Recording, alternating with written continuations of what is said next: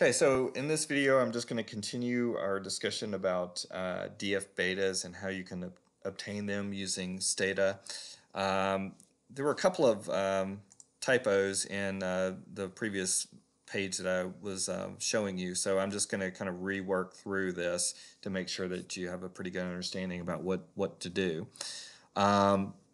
So, basically with the DF-betas, essentially what you're doing is you're trying to identify cases that may be having an undue influence on individual regression parameters, so specifically the regression slopes for your predictor variables.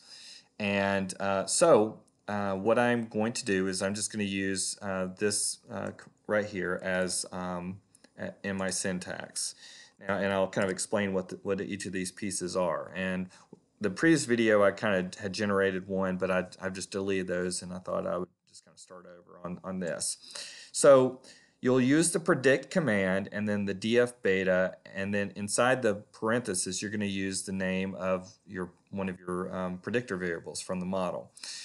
Keep in mind that sometimes when you go through multiple kinds of analyses and so forth, it's almost like STATA may sometimes forget about what the original analysis was. And when you're generating the Cook's D or the DF betas or DF fits, it's all based on the original regression solution. So kind of when you start doing a lot of things in the intervening time, it's almost like you end up with it seems to forget about what the original analysis was. So that's why you have me kind of doing some analyses up here, and you can see the red.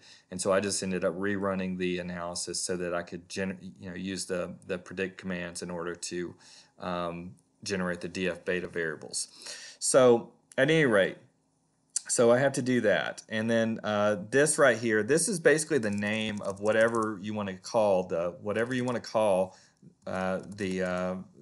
new variable that comes in your data set. So I'm just being descriptive here and just saying df beta, and then I'll start off with gender as my independent variable right here. So I have to put in the parenthesis gender. So I'm going to move this over, put it in there, and and then I'm going to hit enter, and so I have a new variable in my data set called df beta gender.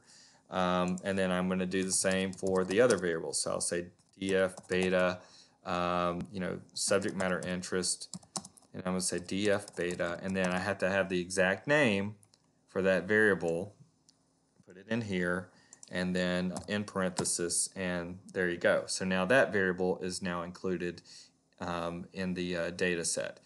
I'll do the same for mastery goals. So I'll say df beta, and inside the parenthesis I'm just going to use mastery goals. In parenthesis, there you go. That variable is now included as well. And then I'll do it for the fourth predictor as well. So predict df beta, and I'll just call this ANX for anxiety, df beta, and then the name of the original variable, and now that's included.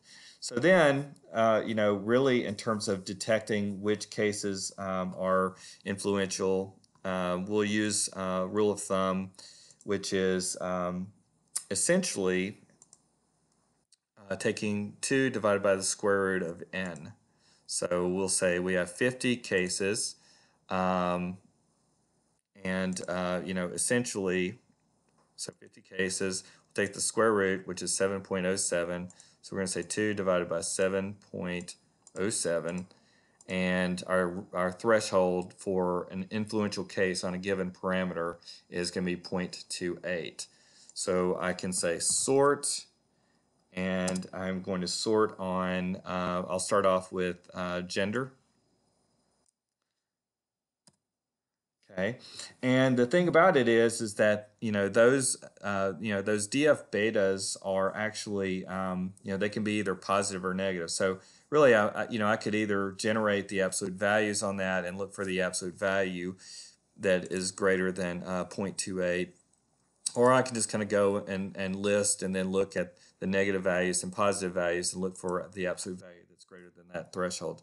So I'm just actually going to just stick with that. I'm going to say list df beta gender, and that lists all the cases. And so you can see that, oh, excuse me, let me actually add in, I want to add in the ID. So I'm going to say list DF beta gender, and actually I'm going to include ID as well. So now I get the ID as well as the DF beta for genders.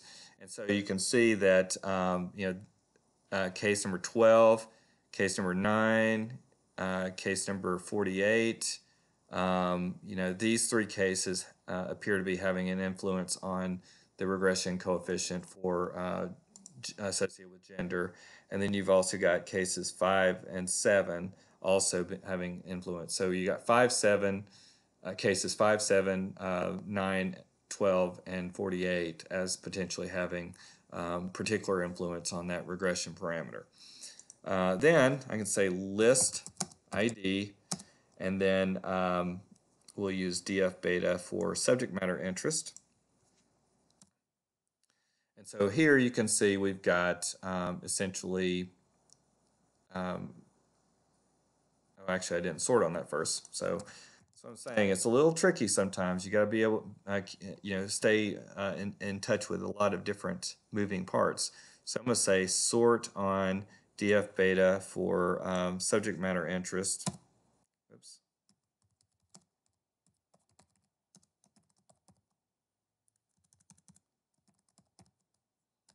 Okay, and then I'm going to say list ID DF beta SMI. And so there it is. And so, you can see it's sorted from, the most negative to the most positive. So you can see we would have case 7, case number 5 as being having a particular influence on the regression parameter for subject matter interest. And then also we would have cases 36, 15, and 48 as in case number 14 as having an influence. So at any rate, and you can just continue this process throughout the remaining DF beta variables. So that kind of concludes this discussion, and hope you found it helpful.